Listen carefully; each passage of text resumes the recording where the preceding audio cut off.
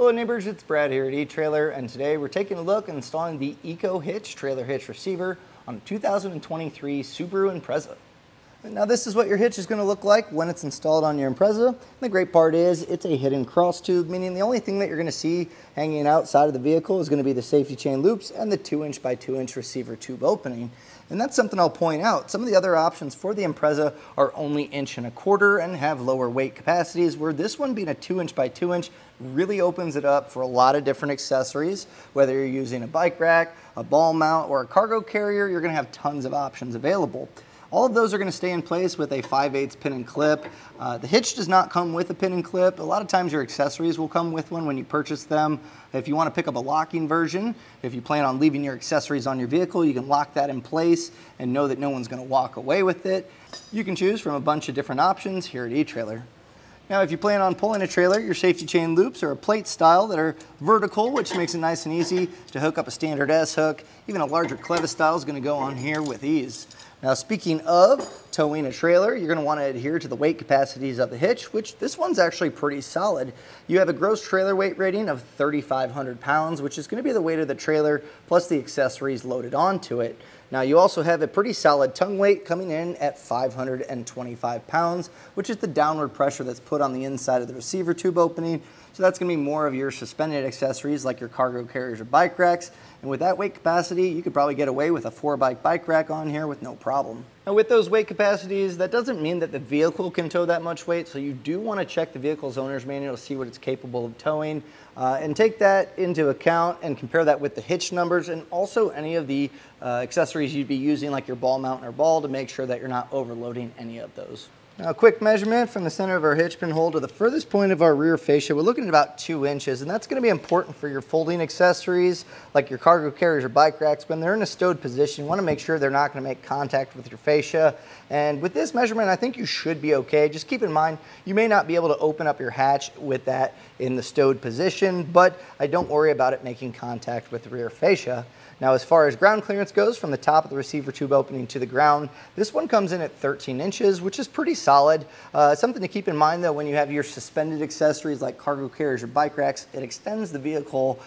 So as you go up an incline, that's going to want to tilt towards the ground. So just keep that in mind when going up some pretty steep inclines or maybe speed bumps or rocky or rough terrain. That measurement's also going to be important if you do plan on towing that trailer, because you can determine whether you need a rise or a drop. You can just measure the coupler of your trailer and make sure that it's even with that 13 inches, and then you can account for a rise or drop by picking up a ball mount that suits it perfectly. Now, when it comes to installation, this one does require the fascia to come off the vehicle. It's not really that hard to get this one off compared to some other vehicles.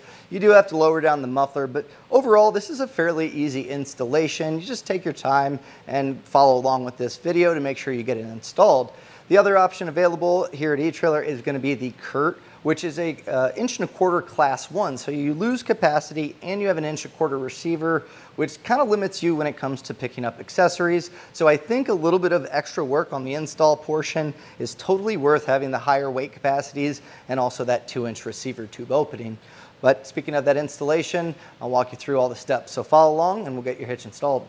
To begin our installation, we're going to open up our hatch, and that way we can gain access to our tail lights. And we're going to be removing these plastic covers to get to the hardware.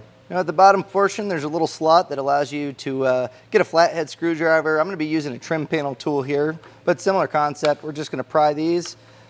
Now just keep hold of all of your hardware. I do recommend having a nice organized spot to keep it because as we're pulling stuff off, it's going to make that reinstallation that much easier if we have everything available. So once we pop those off, that's going to give us access to the 2 10mm screws on each taillight. So we'll go ahead and get those removed.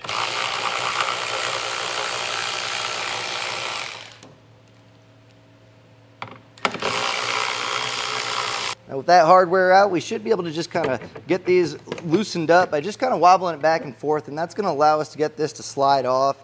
You have these alignment tabs here, so you're going to want to pull it straight back. You don't want to pull it at an angle and damage those clips.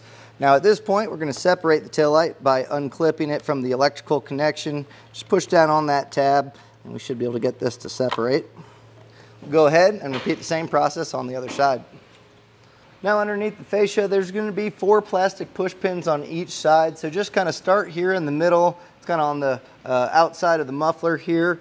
And these have 4 different slots that you can put a flathead screwdriver or a trim panel tool. I like the trim panel tools because you can kind of separate this and pry it out. But make sure you keep these handy.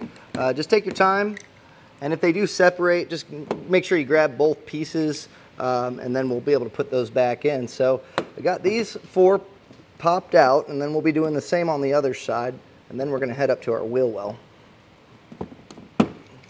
Now that's where we're going to find this plastic push pin that's attaching the fascia to the rear quarter panel. It's right at the corner here. It's a little smaller. There's only 2 slots here, so we'll get this one separated. And the instructions say that you need to remove the one that's in the felt wheel well liner. I don't think that's necessarily the case, so I'm going to omit that for now. But with this popped out, we're about ready to get our fascia taken off, so you might want to grab an extra set of hands. And something that I do just to kind of prevent any scratching from occurring while taking the fascia off, but also putting it back on, take some painter's tape and just run it along this seam on both sides. Again, this is just to kind of help make sure that the clear coat doesn't get scratched, as sometimes this can kind of rub back and forth as you're putting it back in place. I got Joe here helping me to get the fascia off. The big part is it can get pretty big, and you don't want this to scratch as you're doing it. So to get this popped off, it's actually pretty easy. Just kind of lightly pry back. There's going to be some plastic clips, and just slowly make your way with your fingers. Don't put a lot of force here. It should come off fairly easily. And if you need to, kind of grab below, and that's a good way to separate these ones by the tail light. And then once we have this popped off, we'll just set this aside for later reinstallation. Now we're going to remove our bumper impact beam, and it's going to have 3 bolts or nuts on each side. They're going to all be 14 millimeter. You're going to want an extension here because you'll be shooting through the holes here on the impact beam to gain access. You could probably get them with a ratcheting wrench too. That's a good option. But we'll go ahead and get these removed.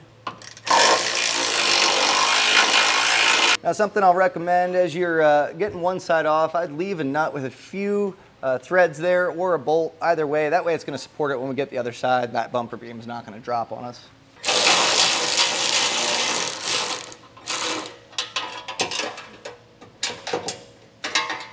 So I'll go ahead, take off the ones that I just kind of left on a thread. And this does come down, so make sure you're supporting it.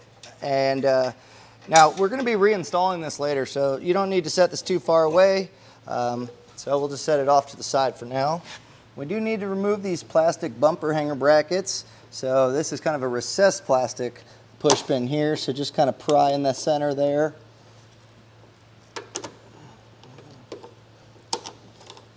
And with that removed, it's just got a little clip here, so slide it up and set these aside.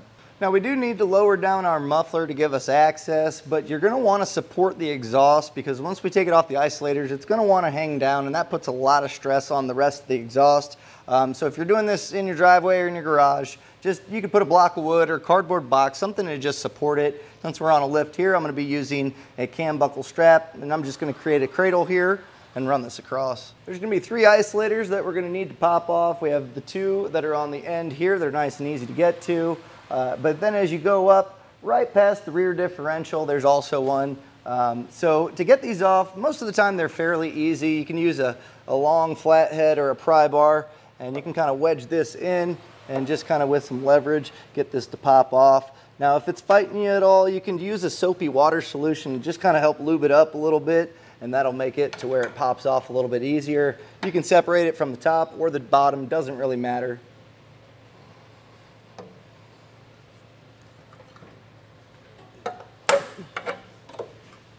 Now there is one more that I found. So where the exhaust kind of curls back on the driver's side, there's also one on the back side of the muffler, so go ahead and get that one removed as well.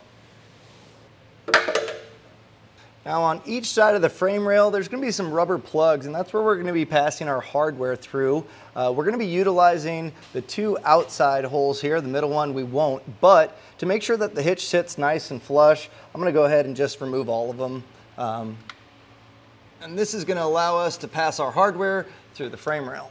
And sometimes you could use your fingernail, but if not, you can use a flathead here to just pry those out. Now we're going to be feeding the hardware through this hole, and the rear one's a little bit tricky to get to, so we'll be using the fish wire that's included. And pretty easy here. You're going to take the coiled end and start at this forwardmost hole and just feed this back towards the opening where our bumper beam was. And then we're going to take our hardware and we're going to set them all up the same. So we have the internal tooth washer and then a spacer block on our bolt. So we're just going to thread this on here. Pull that through, and that's going to drop this down. Now save the fish wire for the other side. It looks like this rear hole should be pretty easy to just drop that in. So with that in place, we'll just go ahead and repeat on the other side. Now with an extra set of hands, we're going to lift our hitch in place, and we're going to get our hardware in place as well. So you might want to have that handy. Now we're going to be doing a double flat washer, then a split washer, and then the nut. So it might help to just kind of get one started with the nut to hold it in place, making it easier to get your hardware without having to kind of feed all of those up at one time. So with that raised up in place, I am going to just put the nut here again because that's going to at least support it, and then I can get that rear one in place, no problem. So with it held up in place, now I can slide our two flat washers and our split washer. Now make sure you don't push that bolt back up into the frame rail. You may have to kind of lift the hitch to get it to drop down enough to get those threads started. But same thing, just kind of get a few threads going, and that way it supports it. And then we can go back and get the washers put back on the other bolt. Now you might have noticed trying to get the nut started, that bolt wants to spin around on the spacer block up there. So to give you a little bit of a tip here, what you can do is you can put your washers in place and then just kind of push on them to kind of hold the bolt in place, and that way you can get this started. And once you kind of draw it up with your hand, it's going to help a little bit. You may need to put some pressure, kind of pull down as you're tightening it, and using an impact, it'll zing it up pretty good. So just make sure you get some threads started on all of them.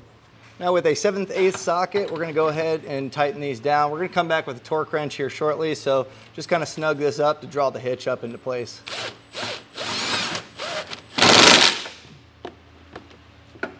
So now with that same socket, we're going to take our torque wrench, and using the torque settings found in the instruction manual, we'll get these all torqued down properly. It's going to be important. It's going to make sure it's going to be tight enough for the lifespan of the hitch, but also not too tight, putting stress on the hardware. So go through and tighten these down. Now in the instruction manual, they're going to give you dimensions to be able to cut this out, to slide over just the top portion of the hitch. And that's a good baseline, but honestly what I like to do just to make sure that it's perfect and as tight as possible as far as not cutting off any more than we need to, I'm going to just kind of push this against it and just make sure it's nice and centered up. And then from here I'm just going to make a little mark here for visual reference, and then we'll trim as necessary, but this is going to keep it nice and tight right around our hitch. So taking a look at the instruction manual versus what I found, it's pretty close, so you can use that, and that's going to be, I mean, pretty tight up where we're going to be cutting anyway. So I use painter's tape just to make sure that we have a nice clean edge. It gives me a line that I can follow as well. As far as cutting it out, you can use a utility knife, you can use a Dremel, whatever cuts through thin plastic. But once you cut that out, just go ahead and make sure you get all the burrs knocked off, and then test fit it to make sure that it's good to go.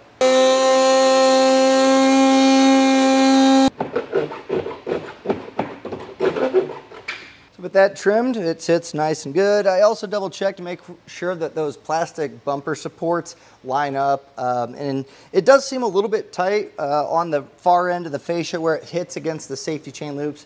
May need to trim that, but I think we should be able to get this back in place. So just in the reverse order that we took it off, get your rear fascia put back on. And that was a look and installation of the EcoHitch Trailer Hitch receiver on a 2023 Subaru Impreza.